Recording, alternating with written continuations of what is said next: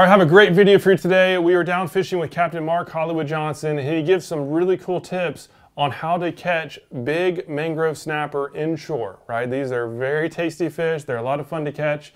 And he has some really cool tricks on how to, first of all, how to chum efficiently. We're gonna go through that first. And then he shows a cool trick on the type of bait to use to make sure that you catch the biggest ones out there without having to spend a lot of time weeding through the small ones. Here it is. Fishing, I want to show you guys a brand new product that's out here that is help replacing the everyday chum bag. It's called the Chum Dinger. It's a very fancy chum box, if you will, made out of starboard, made in the USA, and it's made by veterans. And the nice thing about this, when you fish the chum in here, when you're done at the end of the day, you just shake it, cleans itself. So you'll never have to drag a bag behind the boat or deal with a smelly chum bag. It cleans itself, you dry it off, store it in a hatch, and it's good to go. Another nice thing about this is that over time, all of the mesh bags that we've used for years have a tendency to tear, rip holes in them, come apart, the strings break. This is a pretty industrial chum box. You're not breaking this. All right, so we're gonna open this up. We're gonna deploy a box of chum here.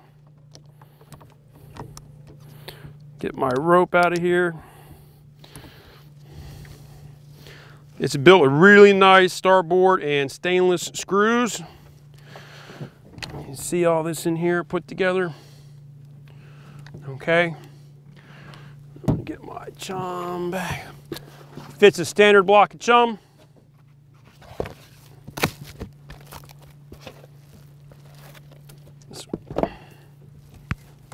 In there like so. All right, lock this down. A little clip on here, and it goes.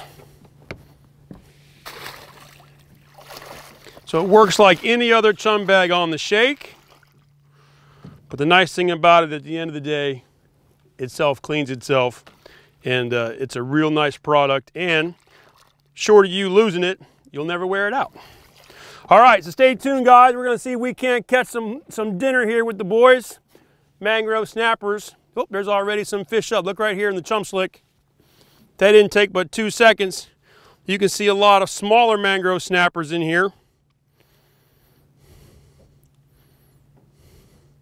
They love that chum. So we're gonna let this chum do its thing for a little bit, and we're gonna fish some chunk bait, free line it on a circle hook, and see if we can't catch some snappers big enough for dinner.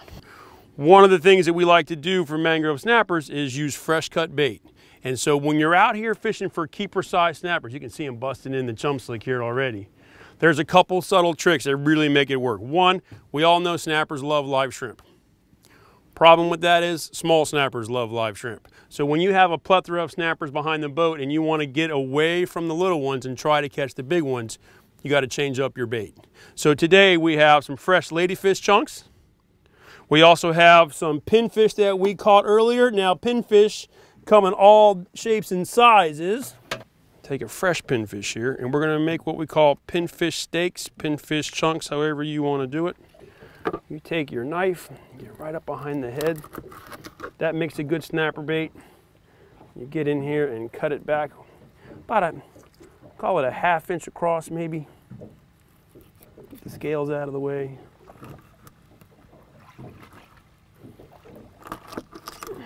Okay, get yourself a chunk. Now, one little trick we like to do is sometimes you can get in here and you can see pinfish gets the name from all these sharp fins. You can just cut them off, get them out of the equation. Okay, make yourself a very nice pinfish chunk, pinfish steak, ladyfish chunk, ladyfish steak, live pinfish. You get a bite yet? Yeah. Swimming around down there. Okay.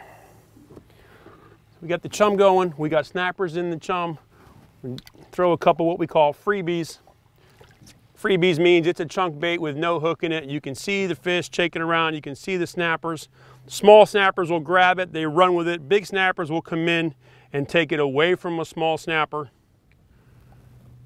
And that's the advantage of the chunk bait versus the shrimp. The little fish can't eat it, but they can pull it and they can run with it, but they won't take it off the hook like they do a shrimp. So any of this bait here stays on the hook much better than just a shrimp. All right, circle hook, chunk of fresh pinfish. You only go in one time. Make sure you come out through the skin. That keeps it pretty durable. Light leader, we're fishing 20-pound fluoro. 3/0 circle hook, chunk of pinfish, and now you're, there we go. Looks on. Let's see what we got. There he is, winner, winner, fish for dinner. Oh, yeah. So mangrove snappers need to be 10 inches overall length to keep. This guy here is probably pushing 11 and change, and he ate that live pinfish, and he's spitting up chum all over. What in the world? You gotta be joking me. Oh no, he has been on point. The one catfish in the spread? All right. One in the well. Catch you a snapper. Ta-da. All right, circle hook, corner of the mouth. In the box, but you see how he destroyed that piece of ladyfish. So of all the fresh bait we use, ladyfish is an amazing bait, but it is sometimes a little mushy and soft, and fish can really destroy it. But they do like it. So watch out for those teeth, they will bite you. Mangrove snappers can definitely get your attention. There you go. That's a keeper right there. Just don't have to measure that one. Nice work. Keeper. That's what we're after. That was a perfect small You're one. spitting up chum. Eating good. That's a proper mangrove snapper. Tasty. Uh-oh. That's not a catfish. We're eating it. Snapper. There he is. That's a nice one. Up and in. That's what we're after. Nice job. Yes, sir. So out here in the Gulf, you know, this time of year they're getting ready to spawn, move to the reef, spawn in the grass. When you start catching them 12, 13 inches, even a little bigger, that's a tasty eating fish right there. And he's got big fangs, like I said before, and yes, they will bite you. Here we go, here we go. Nice and easy. Lift him right up and in. 1, 2, 3. There we go. A little tiny yellow. I've caught 3 snapper on that jump. That's a nice snapper. That is a snapper, gang. Mangy. So when you grab a fish flopping around, always be careful of the dorsal. Try to get up underneath his chin. Spin around. There we go. Now that's a proper mangrove snapper. He's pushing 16 inches. He's got the fangs. The circle hook did its job. Fresh ladyfish chunk, and we got him. Nice work. Yeah, buddy. Circle hook, corner of the mouth, big old fangs in there. That is some of the best eating there is. Mangrove snapper. All right. Rod tip here, line up and in. There you go. Baby. Yeah. Woo. Like you inhaled that, huh? He did too. He ate all of that. Dinner. The bite. Here comes another one up and in. Yes, sir. Up and in. Definitely. It's a great conservation tool. If you're going to let fish go, or if they were too small or out of season, hooking that fish in the corner mouth gives them a much better survival rate than gut hooking snappers of the old day. There we go.